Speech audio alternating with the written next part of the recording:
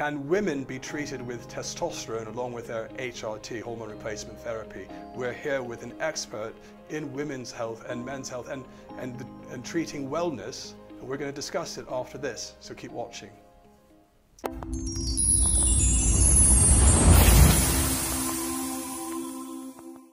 Hi, I'm Mike, the founder of Balance My Hormones, where we help men and women on their journey to optimal hormone balance. If you're new to the channel, please consider subscribing and leaving comments so we can address them at the end of our videos. So today we're here with Dr. O'Neill Smith from Treating Wellness, her name of her clinic, who's going to address some of the issues of HRT for women, but also the question is, can a woman be given testosterone treatment? Because there's, again, a lot of myths around testosterone and what it might do to women. So thanks for coming on. And it's great to be here. Yeah, great to be here. It's a great topic. Yeah. So really important.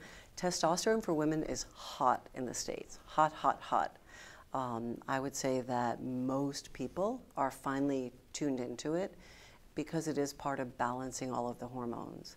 And many women at any point in life, you know, we have to remember that when we're going through puberty and growing, 15 years of age to 30 years of age, and when we can have babies, we have very balanced levels of hormones. Estrogen, progesterone, testosterone.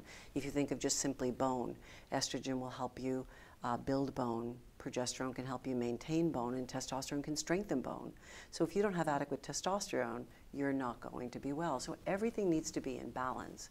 Too little testosterone, you may not have any muscle mass, bone mass, right? Yeah. So those things to think about. Too much, you may have insulin resistance. So finding the right balance for a particular patient is important in women. so what would a woman who's low on testosterone, let's say they're not menopausal, Right. what would their symptoms be if they have low testosterone for a woman? Is it similar to what a man would feel? Or? It's similar, but it's a little bit more aligned to well-being in terms of their arousal, their sexuality, etc. So that's a big one. I would say muscle mass and body composition, which is one of the things I care most about because that's an indicator of how well you're aging. Yeah. If your muscles are strong, I'm not talking about big, you know, muscles that are going to pop. I'm talking about having good body composition. Body fat percent that's for a young woman in childbearing years, somewhere around, I don't know, pick a number, 23, 25%, but not 30%, Yeah. right? So anywhere between 20 and 25% is pretty healthy. So, but if your body composition, and I've had young women in their 20s with body composition and body fat percent of 40%, they are imbalanced in their hormones. They are estrogen dominant and they are imbalanced. So we need to restore balance in their hormonal levels.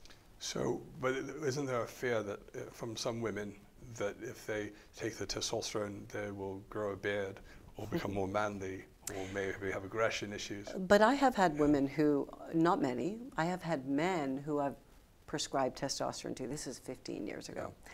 And those men treated their women with testosterone, and they overtreated them. So they gave them the dose they were taking. Oh. That's a different story, right? Okay. So I mean, that is not necessary to do because a woman is different. So if you microdose testosterone, whether it's injection or you're doing creams with testosterone or vaginal creams with testosterone, testosterone can be very effective. Is there a better place than for the creams for women to put? You mentioned a vaginal, you mentioned other topical, you mentioned injections even. Is there a preferred method, or does it depend on what's going to work best for the woman? I think it depends on the person. Some people have pellets put in so that they last for a long time. That's very common in the States. I'm not the greatest pellet fan, because you can't change the dose once you put the pellet in, right? They're going to get the dose that they get, and they're stuck with it. And they're stuck with it. So I believe in managing, you know, either daily or weekly the dose that you're going to take. If it's a cream, you're going to do it daily. Yeah. And if it's an injection, you may microdose it once or twice a week as well. I have women who do both. What kind of dose would you expect for a woman for injections for testosterone? What kind So, you know, something on the order of 20 to 50 we do milligrams. Per week or per dose? Per dose. Per dose. 20 milligrams, 50. And again, following the levels in the Yeah. plasma. I follow the plasma. And mostly I follow the plasma because I want to compare apples to apples instead of apples to bananas or oranges. So I pick one method that I will use to understand the range. You can measure the peak and the nadir. So you can measure the peak of the testosterone level if you measure it within 24 to 36 hours. And you can measure the nadir, which is the low point of the testosterone before the next dose. So I typically will get peak measurements and nadir measurements so that I can understand the ranges that patients are experiencing. And everyone is unique. Honestly, Really? I have identical twins, and they are unique. Genetics are unique, right? Everything's unique. That's interesting. So do you have a lot of women that are doing injectable testosterone?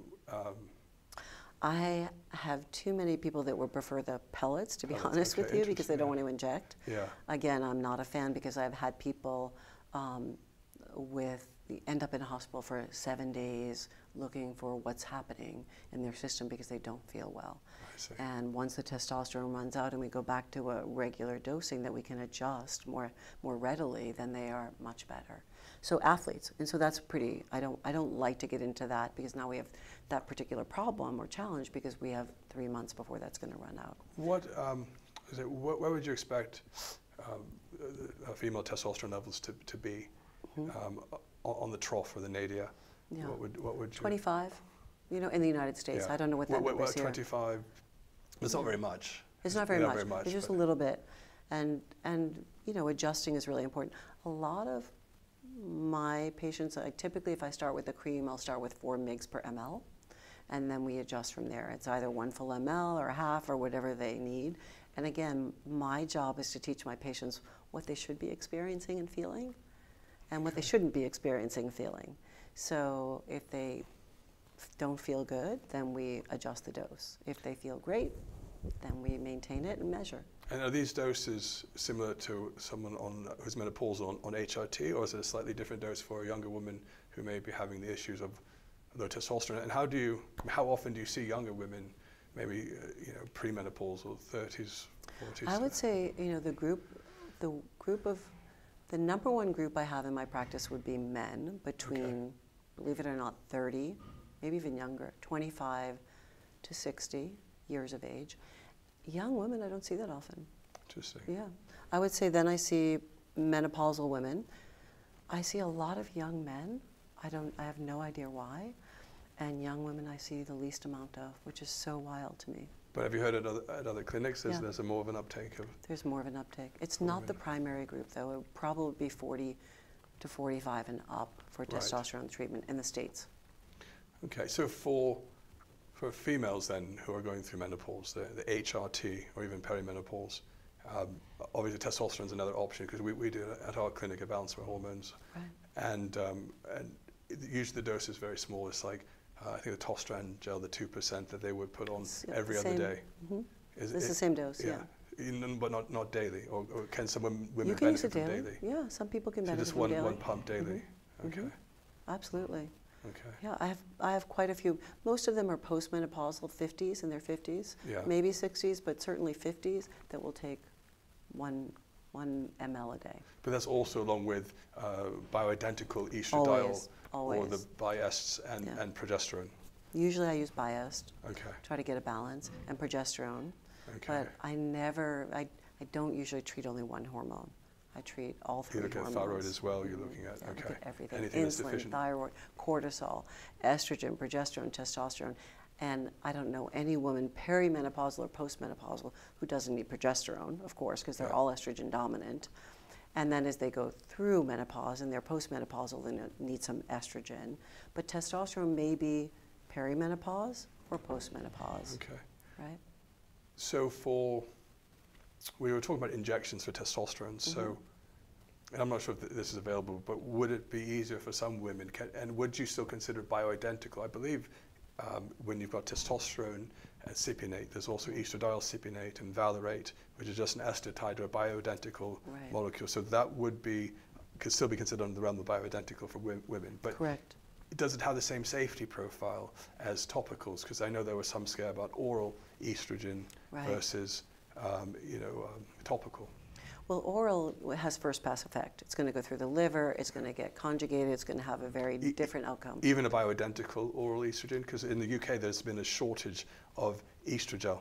Oh, really? A massive shortage. I mean, luckily our pharmacy, the hormone ministers, they've been able to get some, because I'm very persistent, but still there's some other alternative topicals that we've had to use. But there was also mention of an oral bioidentical estrogen available. Maybe I'm not familiar with that. I'm not familiar with it. I mean, Okay. I know that some of the pharmaceuticals in the States make those, but we don't use, very few people would use an oral estrogen that I know of, whether they're in GYN health, longevity medicine, regenerative, regardless. I don't know anybody who uses an oral.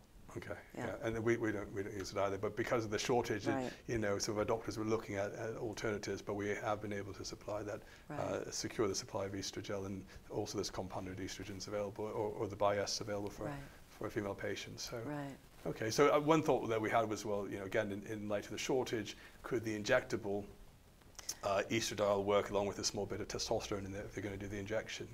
The injections I like. I mean, the issue with any injection, whether it's an insulin injection, again, back to the type 1 diabetes, or is that you've got a peak and a valley.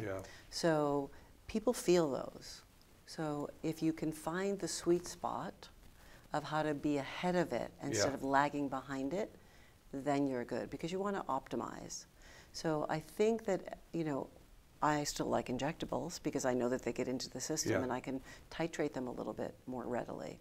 So, but I think that that's the most important thing to be aware of, is the peaks and valleys and how somebody's feeling. Well, this is interesting. So here's a question, kind of the opposite side, because there's like recently an article about, I think, a father who had a child and he had Testosterone on, and he exposed his child, and the child became kind of precocious and puberty, etc. But what about women with topical estradiol and its effect on their male partners? Is there something that men should be worried about for their spouses who are on topical hormones, topical estrogen, not so much the testosterone, but the topical estrogen? That's a really good question. I would say, to be honest with you, knowing what I know about precociousness, I see a lot of young children who are precocious where there's no testosterone treatment involved.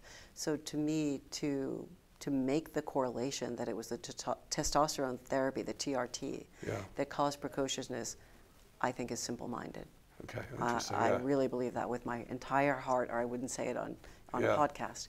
So I think that there are so many interactions, and the body is so complex that it just doesn't make sense to me.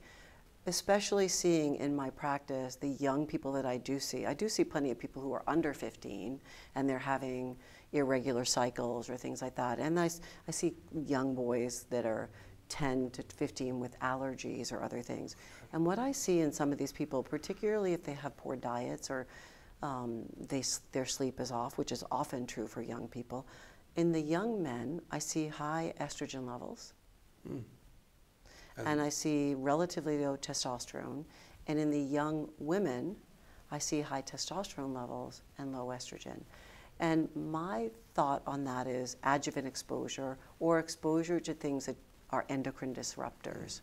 So an endocrine disruptor is more likely to cause precociousness in my mind than is a TRT in their father. I have plenty of people who wounded warriors, young wounded warriors in my practice, lots of them, so they're under 30 years of age, with testosterone total of 50 or 100. We treat them and they go on to have babies. And I have, you know, now several patients who have children who are 10, 12. There's no problem whatsoever. So connecting those dots, I think, is missing so many other variables that really need to be looked at. I really don't buy that. That's interesting. Okay, that's good. I don't buy it. It seems it's such a small amount, and especially like in that article they talked about, he was always wearing T-shirts, and that it would actually go through the T-shirt as well. I mean, how much contact exposure you're going to have to cause that sort of absorption? It just seems bizarre. And especially like what we use, a Testosterone Cream for the men. I mean, it's going on your testes. I mean, what kind of exposure are you going to get there? I mean, just think about it in terms of we use mechanisms when we compound things to get them into the system faster. And so the reality is if you put sunscreen on, it doesn't last all that long. Yeah. You have to re-sunscreen up multiple times during the day. If you could put something on that's colored and see how long that lasts, really on the testicles, I don't buy it. Yeah. I don't buy it. Speaking of sunscreen, they're also the endocrine disrupting hormones in 100%. sunscreens. Yeah. Mm-hmm. So they're so rampant. I mean, in the young wounded warriors that I see, and you see these young men who were fighting in war and were very strong, and they get wounded for whatever reason, whether it's a brain injury or whatever, Havana syndrome, TBI, secondary to a fall or a blast or any other thing. And by age 28, they have a total testosterone of 50, when it normally at that age might be 800, right? So something caused dramatic estrogen disruption. The other thing I see in these young men, many of them don't have high estrogens. Obviously, they have low T. Testosterone goes to estrogen. There are other types of estrogen that you can make from insulin and others, but from having high insulin. But the reality is they have low estrogen, and they also have gynecomastia. And they've had multiple surgeries for gynecomastia or breast tissue. So I believe that has to be related to endocrine disruption in some other way. And so I think that we don't really know. I think that we have to be more, inquisitive in the way that we think about hormones and where they are and what they are. I don't think that we have all the information. Sounds like if you had like a male patient that, regardless if they had borderline levels to the ranges, but if they had previous gynecomastia, it sounds like there's some issue with the hormonal system anyway. Correct. Even if it's corrected, they're still there, and so therefore your TRT could be a good option. That would be kind of like a great an option. Open door to offer that testosterone treatment to that patient. So. Yes, 100%. Interesting. So, so I think that's it. Anything else you want to add to for female HRT or testosterone for women? I think it's. Well, I think in terms of hormones, a lot of people fear breast cancer, and I think that the majority of breast cancer, when we think about it logically, happens postmenopausally, when our hormone levels have been low for decades, right? Usually it's in the late 50s, 60s at the earliest, typically, if it's not genetically related, and that's 95% or more of breast cancer. So there's no evidence that it's the estrogen that causes the breast cancer, or the specific kind of estrogen, estradiol or Biest, estriol, that we're using to treat postmenopause. And if testosterone and progesterone, bioidentical progesterone, are added to the mix, shouldn't that reduce the risk of breast cancer 100%, potentially? Yeah. There's some work by a very well-known GYN in her 80s, still practicing in New York City, Dr. Nachtigal, and she is conventional in New York City, and whenever she sees a woman, she automatically wants to put them on hormones, bioidentical hormones, because she's done some work showing that as your hormone levels decline, particularly postmenopausally, brain atrophies. So if the brain's going to atrophy, if there's one reason to take hormones, replacement therapy, TRT, HRT, it's definitely to keep your brain well. Right. Yeah, of course. There's the studies about Alzheimer's and a higher risk for those with low testosterone. I'm sure it's the same for females and estrogen. So. No matter what you're doing, you're looking for balance, right? And you're looking for optimization. And so that's the critical component. So you can measure and you can talk to the patient and understand how they're feeling. And you can look at the patient. Yeah. You can just look at the patient. You can understand whether this is working or not. So I think that men are treated in one direction and women are treated in another. And that's, because of the way that our hormones are balanced at birth or during puberty, and that's what we want to continue to find. Good. That's what we can do at our service as well. So thank you for coming on, and for everyone who's watching, again, please keep sending in your comments. Feel free to subscribe so you can get future content, and we'll see you next time. And thanks for being with us. You're welcome. Okay. Pleasure. Good.